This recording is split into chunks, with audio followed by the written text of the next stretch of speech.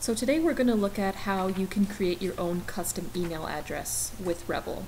So the first thing you're going to want to do is make sure that you're logged into your own account. If you don't have one, you can just quickly create one. Hover over Email and Hosting and then select the Email Hosting tab.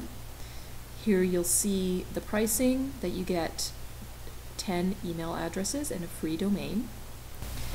Now you'll search for your free domain, and the options here are virtually limitless. You can go with a classic.com or search for a more customized domain to really let your brand or company shine. For example, if you're a designer, you might want to pick a .design like I did here. If you already have a domain registered with Rebel and just want to add email to it, this is the place where you would also enter that name. If you want to add any other features like ownership protection or privacy protection, you can do that here. But for now, we'll just leave email selected, agree to the terms and services, and process your order.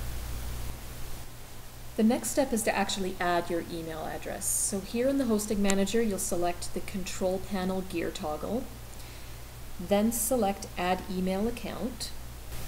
Now select the email address that you would like. It could be your first name, it could be a more general email address, and then select your password and type it twice. And that is it. Your email address is now created. So if you want, you can also add up to 10 email addresses. You'll see the option on the left side of your screen where you can do that.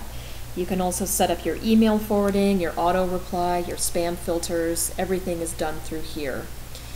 And to log into webmail, you'll want to go to webmail.rebel.com, or you can access it through my account.